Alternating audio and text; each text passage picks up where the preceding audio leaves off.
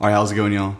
Today we're going to be going over one of Synology's more business-focused services, and that is snapshot replication with replication specifically.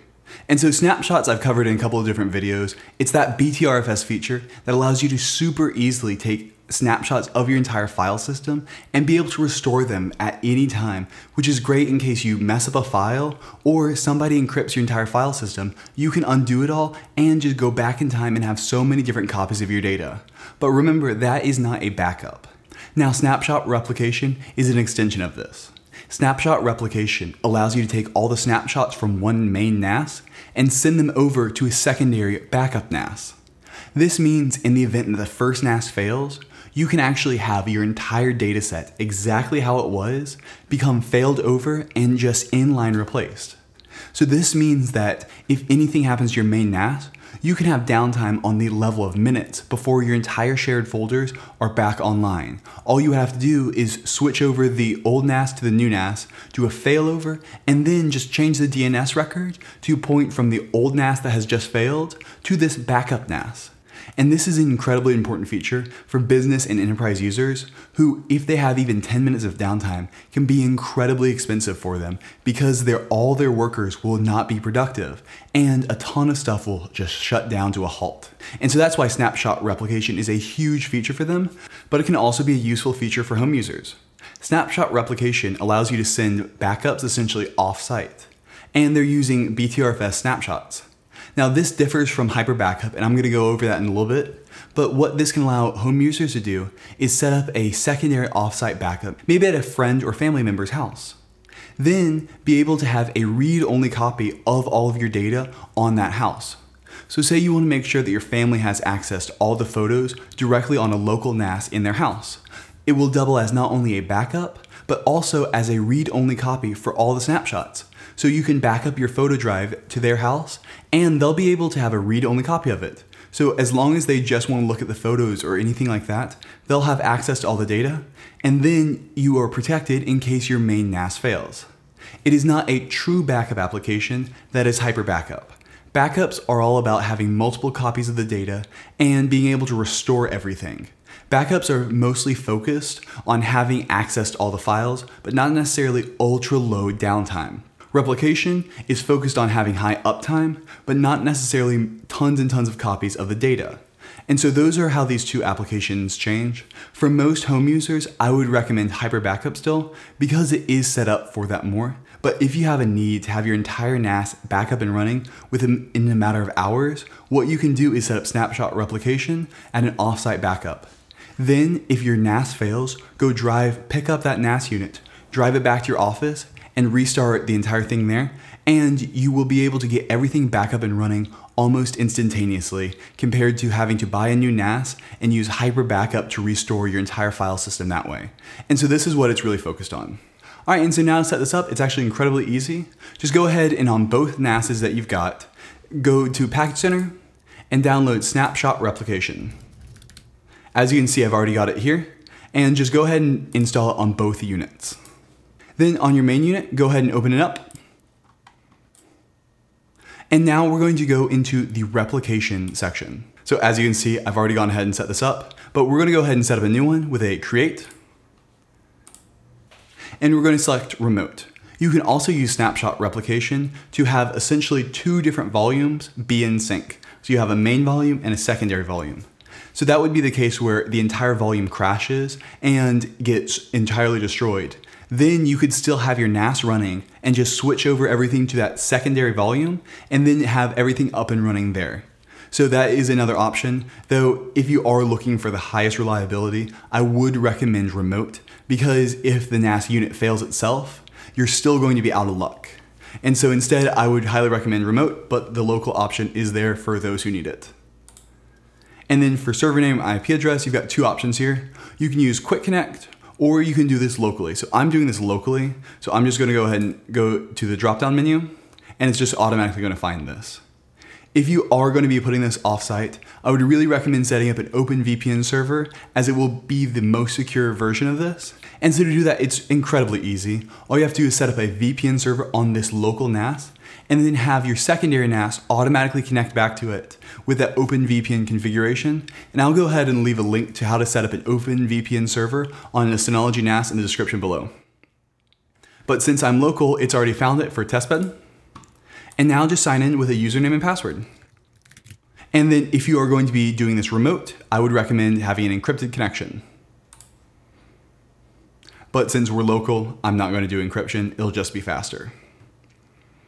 And now you say where you want it to go. So this is the destination volume. So volume 1 on my remote NAS. Just click next. And we're going to select it, and I've got this tutorial one right here. And so it'll give you an estimated time. And what's really cool about this too is you can actually go ahead and dump all the data on a hard drive, drive it over, and then plug it into that NAS. And so you can set it up initially with a hard copy of the data, because the initial sync is always what's going to take the longest. And so that's a way to really speed this up. But we're just going to go ahead and, since we're all local, do this here. Another thing you can do is have them both in the same building, both on the same network, for that first replication. And then once that's done, change it over to a remote backup. And then once that's done, go ahead and drop it off at whatever remote site you're going to, and then reconnect it. And that way the first backup's really fast because it's local, and then subsequent ones are not going to have as large of file changes. So we're just going to go ahead and click next. And now you can have the replication scheduled. You can have it daily, and you can even have it every 5 minutes. And so for businesses who need these side by side, always essentially syncing each other, this is going to be a great option. Then you can also have a timeout timer. So this is how long before you get an email that the snapshot failed because it just took too long. We're going to set that to 50 minutes because of the rough size of this folder, and I don't want to get a ton of emails. What you can do is first time set this to like 9,000 minutes or something like that. And then once the first backup is done, then go ahead and set this to a more realistic value. You can also say, okay, I only want to send it at night or only during business hours or anything like that. And so you've got a ton of options here. And then you've got your advanced retention rules. You've got this incredibly easy menu of say, hey, I want a snapshot of the hour for every single hour. I want a snapshot of the day for the past 7 days. We can even put that at 14 days. And we'll have a snapshot of the week for the past 6 weeks, and a snapshot of the month for the past 3 months, and 0 yearly snapshots. You can really set this to whatever you like, and you can change this later. And you just say when to delete snapshots. And what you can also do is you can actually use the snapshots that are already local to replicate them, but it will take a little bit longer. So I would not recommend ticking either one of these. So we're just going to go ahead and click next, and we're just going to go ahead and kick it off. All right, and so now it's going. I have noticed this weird thing. As soon as it starts, it goes to 40% and then doesn't really change there. So this is not super useful, but we can go into info and we can actually see the setup. We can see that, okay, the source is tank, which I'm on right now, and then the destination is testbed. You can see what's being transferred and everything. You can look at statistics on all your runs and see additional topology. So this can allow you to do more complex things, such as having this backup to here and then another backup. Or you can back up to 2 different places. So you have 2 different failover options if you need that. Maybe one on-site and maybe one off-site. Or you can even have 2 different units backing up each other. So you can have a main office and a secondary office, both being snapshot destinations for either one. And so if one failed, you can always open up to the other one. And that's the really important part of this, is failover. So to do that, we're going to go ahead and go over to the backup one, which is testbed. And so this is the one that's having data replicated to it. So we're going to go ahead and open up Snapshot Replication. And we can go ahead and go into replication, and we'll see that data is being sent over. And it seems like this one actually has a bit more information, but still 46% is not right. So if we look at info, maybe it is a little bit right. We're about halfway through it, so it'll probably take another minute and a half. All right, and so just like that, we can see that it has successfully copied the data over. And so now let's actually see what's happened here. So let's go into a file station, and we're actually going to see that the folder is there and all the data is in there. But the thing is, if we tried to add a folder to it, let's just add a folder, we'll call it test. we'll see that it has an error. That's because all these folders are stored as read-only snapshots. That way you make sure that you don't accidentally put data in here that is going to be overwritten. And so in the state where it is a destination, it does not allow you to write any data to it. But now let's say we want to test and make sure that we'll be able to successfully fail over. So we're just going to go back into replication. And this time we're going to go into recovery. We're going to select it and we're going to hit action.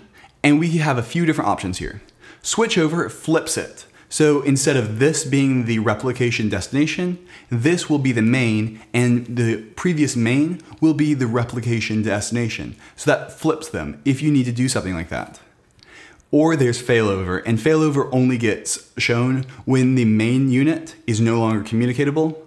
Or if you need to force failover, that's another option where it forces it even though you can still talk to the unit.